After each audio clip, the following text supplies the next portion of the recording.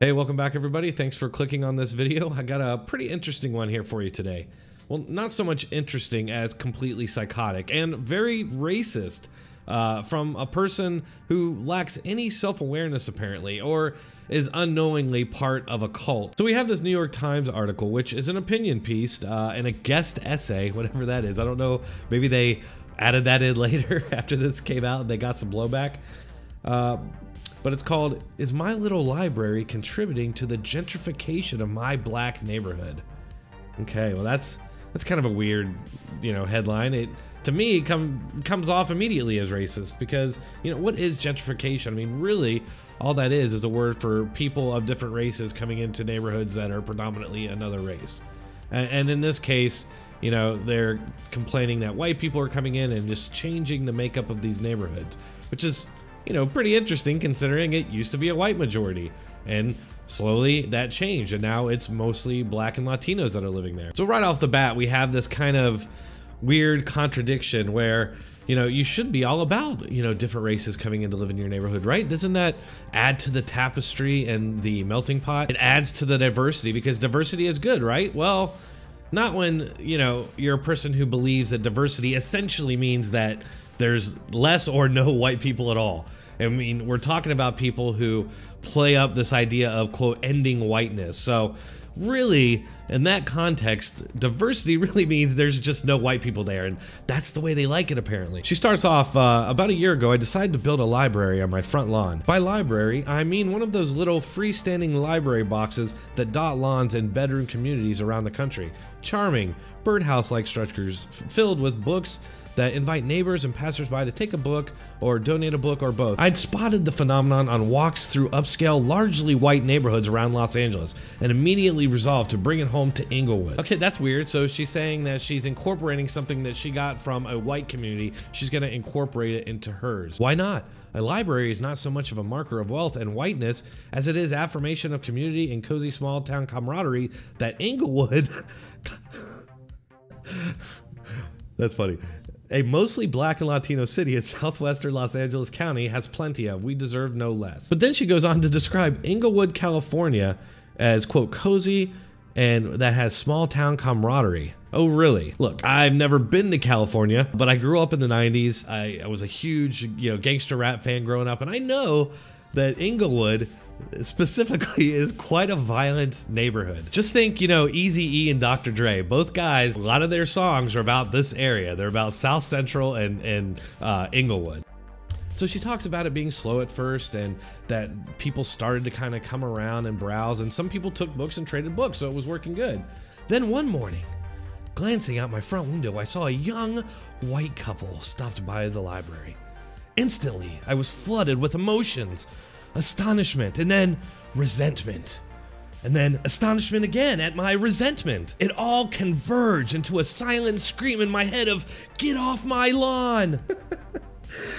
Oh my God, can you imagine a white person writing this article about, a mostly white neighborhood where they put out their little mini library for people to come and trade books, and they saw a Black couple come up and just look at their books and trade books. And I was just astonished with resentment and anger that these Black people would, what are they thinking coming into this neighborhood using my library that I put out there for the public, for everyone, except for, those people. It goes to show how these people are really in a cult. They're not, you can't think for a second that these people are actually using any kind of thought process. It's pure indoctrination by a cult. I mean, just think about it for a second. You're against racism, you don't want people being treated differently for the color of their skin, but then you reach some point where you start saying, well, actually, I do hate these people because of their skin color, but, I mean, obviously that makes me a hypocrite. So I have to tell myself that because of power plus privilege, I can't be racist. Ha, perfect. Oh, now I can just basically say and do whatever I want. All these things that if a white person was doing that, it'd be clearly bigotry, clearly racism. But when you're part of this woke cult, no, it's completely different. It's completely different when they do it. This is why you see at these multi-heritage spaces at university colleges, when white people show up to these things, you'll have the black students in there actually, and in both cases that I know that's happened, it's been a black woman, but they kick these white people out citing that, oh, you know, this is the multi-heritage festival. White people have no heritage. You know, whiteness doesn't exist, and so you can't be here. I mean, these people are literally part of a cult that want to achieve an end to us existing. And these people, for whatever reason, are being, you know, given positions as professor at university colleges, are being held up as these brilliant thinkers. You talked about the importance of defining racism, but I, unless I missed it, which is possible, I didn't hear your personal definition. Is there one that you would offer us? Like, how do you define racism? Sure. So racism, I would define it as a collection of racist policies that lead to racial inequity that are substantiated by racist ideas.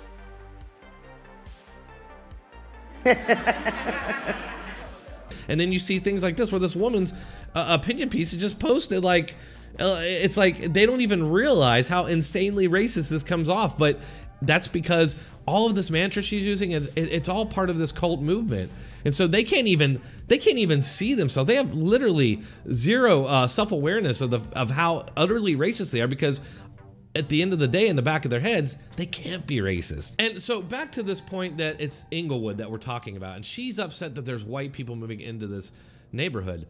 Well, first of all, I want to look at this woman just a little bit here, who she is. Erin Aubrey Kaplan is a Los Angeles journalist and economist born in 1962, who has written about African-American political, economic, cultural issues since 1992. But it says here that she was married to Alan Kaplan, who passed away in 2015. I'm curious about that. Let's see a little bit about who this guy is. He must be some sort of like, you know, ultra, you know, like Black Panther activist or something like that, for her to have these, you know, such very extremist views. Look at that. It's a white guy. Alan Kaplan was a white guy. That's strange. Huh.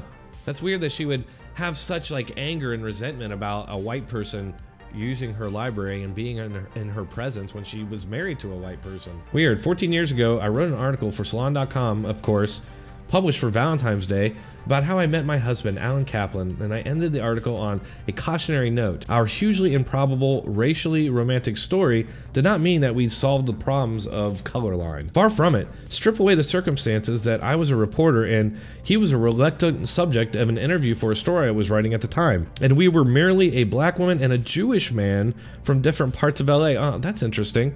Huh. I wonder if he actually even considers himself white, because I know there's a lot of Jewish folks out there who don't. The one that's really coming to mind is Walter Cronkite. Which month is White History Month? Well, come on, tell me. Well, I'm Jewish. Okay, which month is Jewish History Month? I also want to touch a little bit on the fact that she's upset that white people are, quote, gentrifying her neighborhood, her black and Latino neighborhood, that apparently is being ruined by white people using her library books. Well, let's just take a look at this neighborhood. So again, I'm not an expert on Inglewood, but I do have a list here of the 5 most dangerous places in Inglewood. So we got Lock Haven, we got Morningside Park, we got Holly Park Knolls, we got Hyde Park, we got Westchester. I mean, these are all places that are right in this area. If I scan around this box, you're gonna see all of those places listed here. And like I said, this is a small area. And the point is, it seems to me that, white people being in this neighborhood are the least of their problems. Gang violence is out of control in this area, and it has been that way for decades. The moment jolted me into realizing some things I'm not especially proud of. I had set out this library for all who have lived here, and even those who didn't. In theory, I would not want to restrict anyone from looking at it or taking books based on race or anything else, but that's what she's doing. I mean, that's what she wants to do. I don't think she actually did that, but that's what she wants to do. She is enraged by white people taking books. But while I had seen white newcomers to the neighborhood here, and there, the truth was, I hadn't set it out to appeal to white residents. And just think about the fact that she's totally cool with this. Like, I can't imagine thinking like that, like being angry that somebody is being neighborly and is in my neighborhood because of their skin color. But this is the situation we're in now in this country, where these people like this, even other white people who have been indoctrinated to believe these things. This is why you have BLM and Antifa showing up to residential neighborhoods and literally telling white people that they need to give up their homes. Or that even though they have a BLM sign, that won't protect them from violence, and that if the BLM wants to take their home, they're just gonna take their home, and that's justified. And then the media wonders why we call them enemy of the people. I mean, they are literally inciting, promoting, and defending open racism against whites in this piece. What I resented was not this specific couple. Oh, okay, all right. It was their whiteness. Oh, well, that makes it totally different. And my feelings of helplessness at not knowing how to maintain the integrity of a black space that I had created. The integrity, because when white people come in, that just ruins it. I mean, you're bringing these dirty people that aren't even people of color. I mean, are they even people? I mean, they lack color. They're white. The most complicated feeling of it all was the brief, bittersweet satisfaction I took in watching them draw to my lawn and to my idea. It felt empowering and hopeful on one hand, defeating on the other. So what message do I hope they took from my library? The same message I wanted to send to the rest of my neighbors, my community. Black presence has a value in every sense of the word and on its own terms. That value should make the casual displacement of black people untenable. I mean, what is she even talking about at this point? White people existing on the sidewalk at that moment somehow has displaced black people? Or I thought that racially segregated areas were bad. I thought diversity was good. But again, I'm retreading old ground here, but the fact is these people see diversity as no white people. That value should make the casual displacement of black people untenable, even immoral. And that will take much more than a little library to rectify. Let me tell you something. The problems in Inglewood are not white people, okay? It's gang violence that has gripped that city and a lot of California for decades now, going back to when I was a kid growing up in the 90s. This tale of racism seems very old to me. I mean, this is just classic old racism. Taking your problems, all your problems, and pointing to the minority group, which in this case is white people, and pointing out them as the problem. Them being in your neighborhood is the problem. When we're talking about a neighborhood that is literally one of the most dangerous neighborhoods in this country. And I hate to tell you this, but it's not white people who are to blame for all this murder and violence. All right, folks, I think that's about all I have for that one. As always, thank you for clicking on this video. If you enjoyed it, please hit that like button, subscribe, and let me know what you think in the comments.